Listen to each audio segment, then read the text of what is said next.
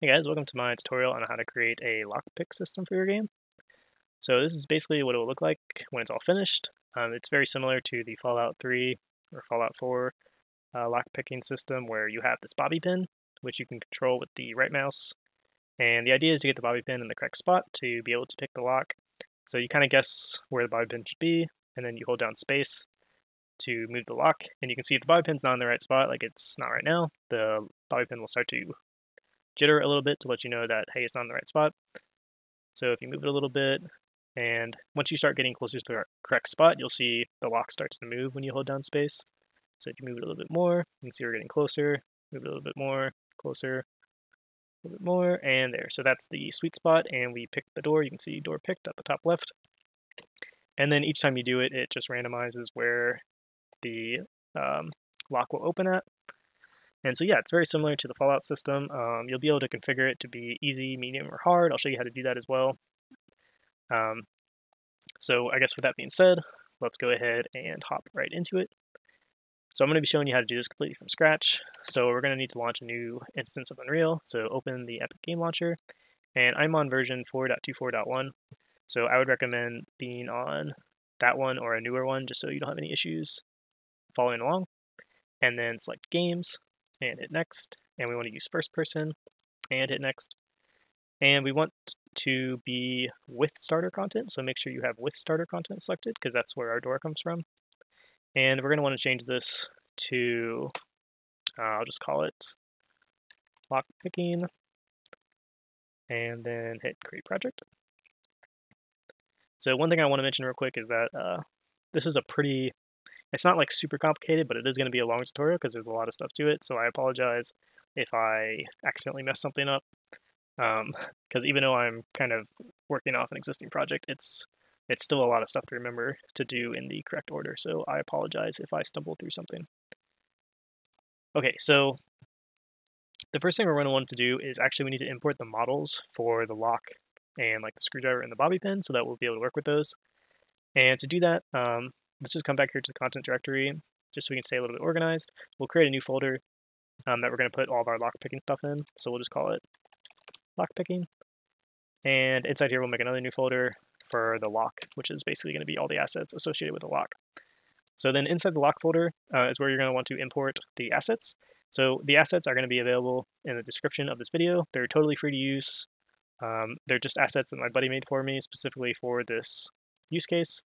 So huge shout out to him.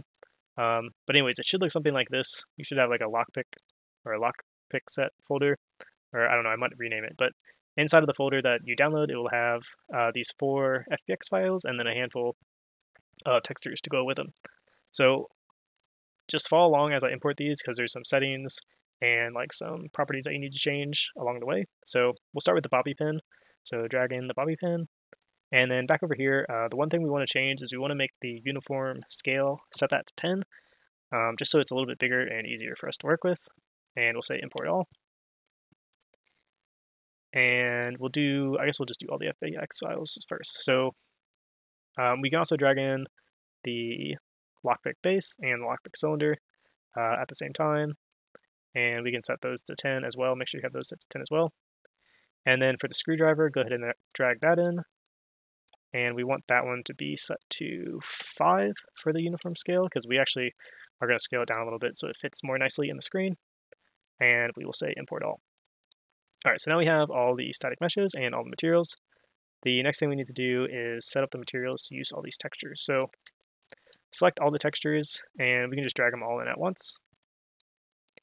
And for the ones that have occlusion, roughness, metallic at the end of them, so this one, and this one, we need to actually change them to be masks because the RGB channels represent masks for the metallic roughness and the ambient occlusion. So if you click on all of them and go to asset actions, and I believe bulk edit via property matrix, it will pop up this little window. And I don't know where this setting is exactly, so bear with me while I try to find it.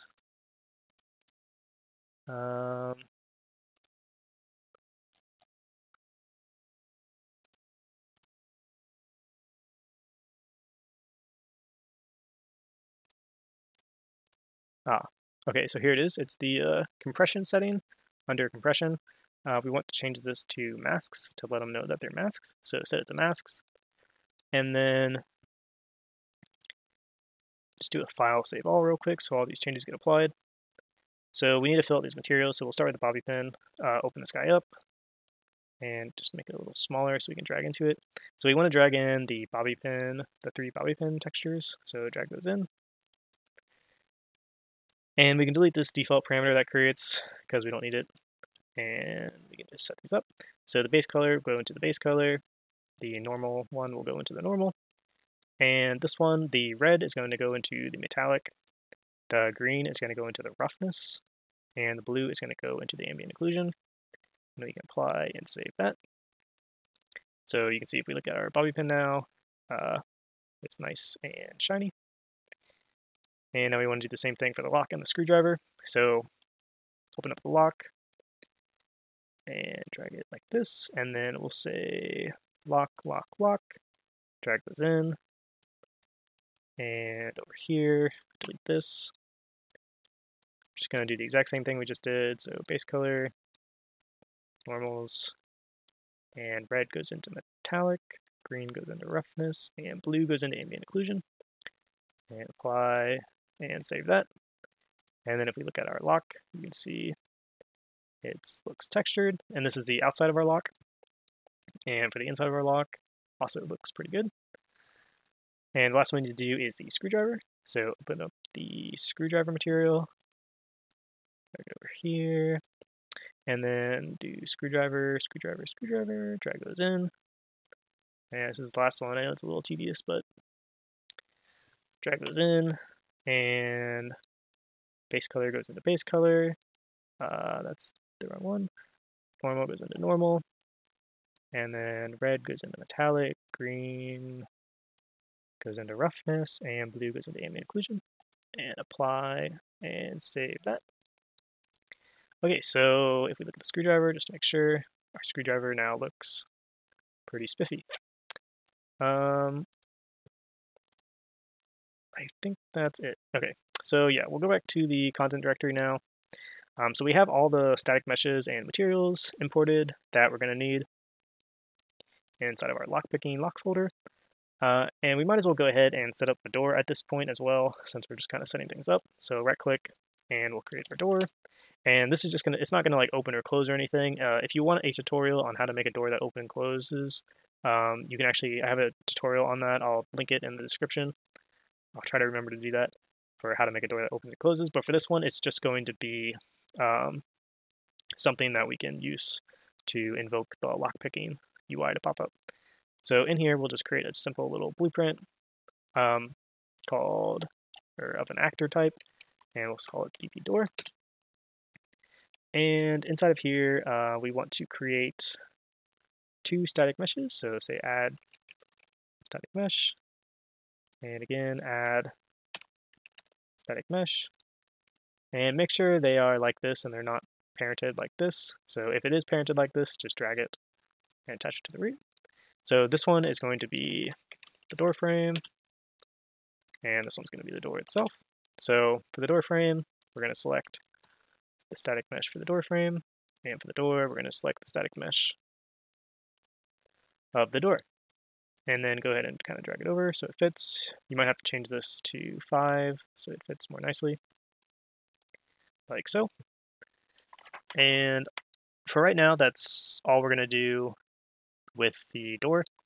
Eventually, we'll be adding a little bit more functionality to this to have it be able to be lockpicked, but for now, that's good. So the way the lockpicking is going to work is we're basically going to create an interface called like the lockpicking interface, and any actor like the door that implements that interface will be able to be lockpicked. So to do that, obviously we need to create the interface first. So come back here to the lockpicking folder and right click and go to blueprints and select blueprint interface, and we will call this the lockpick interface. And inside of here, we just want to define 2 functions that everybody who implements this function is going to need to define themselves. So we'll say get difficulty, And basically this function is just going to return the difficulty of the lock, so how hard it is to lockpick. And then we want another one called onPicked, and this function is going to be called whenever the lock is successfully picked. And compile and save that. So one thing we need to do real quick is the get difficulty needs to actually return the difficulty value. So we want an output parameter for it, and we could just add an integer value and say it returns 1 if it's easy, 2 if it's medium, 3 if it's hard, or something like that. But just to like make it a little bit more clear, I'm going to use enums for this instead. So I'm going to go back to the content browser, and then right next to it, I'm going to right click and create a new blueprint enumeration. And I will call this lockpick difficulty, and open this up. And we want to add 3 different difficulties. I'm just going to do easy, medium, and hard. So select or hit new 3 times, and we'll call the first one easy. Call the next one medium, and the next one hard. And again, feel free to make, however many of these you want. But for the sake of this tutorial, I'm just going to stick with easy, medium, and hard. All right, so we can close that enum, and then back in the interface, we're going to add an output parameter to our difficulty, and it's going to be of type lockpick difficulty, and it's going to be called difficulty, like so. And make sure you compile and save this before you close it. And then back in the door, now we can add that interface. So up here at the top, we'll say class settings, and there's a section on the right for interfaces. And we want to add the lockpick interface. And then on the right here, you can see it adds a little interface category. And if you right click on this and double click on get difficulty, it will open up the get difficulty function that it has created. And basically from here, you can return whatever, easy, medium, hard, or however difficult you want it to be for the door.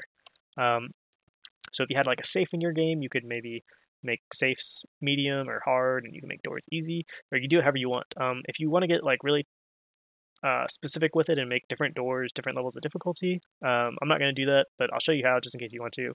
You can just right click on the difficulty and promote it to a variable, and just call it, lock difficulty.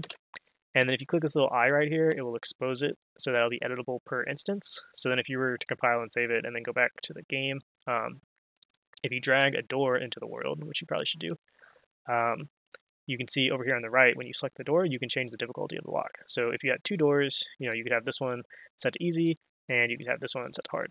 But again, I'm not going to do that just because it's, you can do it if you want to. I just wanted to show you how. I'm just going to, for now, just delete this and just return easy for the doors. All right, so now we have our door set up, and it implements the lock picking interface. And the next thing we're going to want to do is we want to know when the player walks up to the door and presses some button to try to lockpick it. So we're going to write that code next. So to do that, we're going to want to go back to the character blueprint. Well, I guess not back to because we haven't been to it yet, but back in the content directory, there's the first person BP folder, and then blueprints, and then first person character. So open that up, and we have all this goodness that we don't really care about right now. So down here at the bottom is where we're going to be adding our code. So essentially what we want to do is check when the player presses some button. I'm going to use F for this tutorial. So when the player presses F, we want to do a line trace into the world and check if he's looking at an item that implements the lockpick interface, like the door. And if it does, then we want to basically do some stuff, which I'll show you here in a bit, to make the lockpick show up on the screen and all that jazz. So the first thing we need to do before we can check if he's pressing the key is add a key for it. So go to Edit, Project Settings, and then on the left here under Input, we want to add an action mapping for lockpicking. So hit the plus button, and the name of it is going to be, I guess, pick lock. And the key we're going to use is the F key. And again, you can use whatever key you want, but I'm just going to use F. And then back in the first person blueprint, we can say input action pick lock. And when it is pressed, we want to do a line trace. So right click and say line trace by channel. and hook that up to pressed. So we need to fill in where the line line trace starts at and where it ends at. So we basically just want it to start at wherever the camera is. So drag in the first person camera, say get world location, and we want it to end at some point into the world as if you were drawing an array straight from the camera directly into the world. So basically, just where you're looking at. So to do that, we're going to get the forward vector of the camera, get forward vector, and we're going to multiply this by some value, which is basically going to be the distance. So float times, and I'm just going to use 500 right now for this tutorial, but this is essentially, how far you have to be away from the door or the safe or whatever before you can pick it or attempt to pick it. So times 500, and then we want to add that to the starting location. So vector plus vector Excel, and hook it up to the end. So we got our world location as our start, and then our world location plus some amount into the world as our end. And we want to make sure that you have ignore self checked. And we can also, just for now, turn on the debugging to draw it for a duration, just so we can see the line and make sure everything is going the way we want it to be. And then after that, we want to check if it hits something. So drag off this out hit and do a break hit result. And hit this little drop down arrow so we can get access to everything. And we basically want to check if the actor that that the line trace collided with implements the lockpicking interface. Because if it does, then that means we want to try to lockpick it. Otherwise, we really don't care. So drag off of the hit actor, which is the actor that it hit, and we can cast this to a lockpicking interface directly. And to do that, you're going to have to uncheck this checkbox for context sensitive, or otherwise I don't think it's going to show up. So say cast to lockpick interface. And we can convert this to a pure cast so that we don't have to, I think Unreal is crashing actually. Yep. How did I know? All right, sorry about that. My Unreal just crashed, so I have to rewrite this real quick. Bring that back in. Cast to, check this, cast to lock pick interface. Okay, so what I was trying to say before Unreal crashed is you can right click on this and convert it to a pure cast, so we don't need the execution lines. And we want to check if this succeeded, so drag off of the success and create a branch.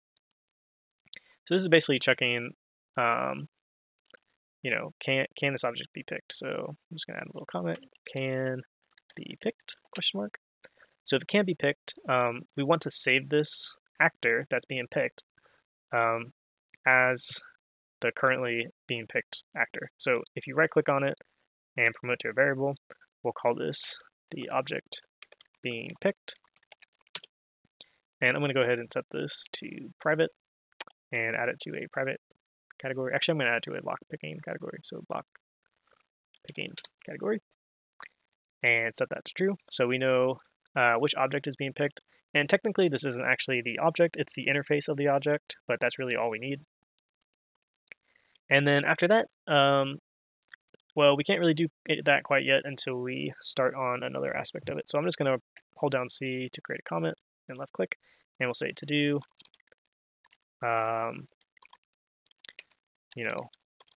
try to pick lock. So we'll have to come back to this later. Like I said at the beginning, this tutorial is going to be a little bit long because there's a good amount of stuff to it, and we can't really do it all at once. But we can at least test some stuff right now. So we can go ahead and add a print string, and I'm just going to hook it up to print out, well, I'll just say, if this is true, we'll say can be picked, and if it's false, we'll just say can't be picked, like so, just to make sure that this is working. So we go ahead and we run this, and we walk up to the door and we press F. You'll see it actually said can't be picked, and you'll also notice that the line goes right through the door. It's not actually colliding with the door, and that's why it's saying it can't be picked, is because it's not actually colliding with the door. So the reason it's not colliding with the door is because the door That static mesh, this door static mesh, doesn't actually have any collision on it by default, so we need to go ahead and fix that real quick. It's really easy to do. Just open up the door blueprint and click on the door itself, and over here in the viewport, select this magnifying glass right next to the door so we can navigate to the door static mesh and then open that up. So here we have the static mesh for the door itself, and you go up to the top and you click on collision, and then you click on show simple collision. You'll see it doesn't actually show any collision, and that's because there is no simple collision for the object, and that's why it's just going right through it. So we can add collision by going to collision and add box simplified collision, and you can see it adds a nice little box that encapsulates our door nicely. So now if we go ahead and file save all, and we come back and we play, and we walk up to the door and we press F, you can see at the top left it says can be picked. And we can do that as many times as we want. If we click somewhere else, it says can't be picked. So it's correctly detecting that our door is an object that's a candidate to be lockpicked, which is good. So at this point, I'm probably going to go on to part 2, just so this single video doesn't get too long. So I will see you in part 2.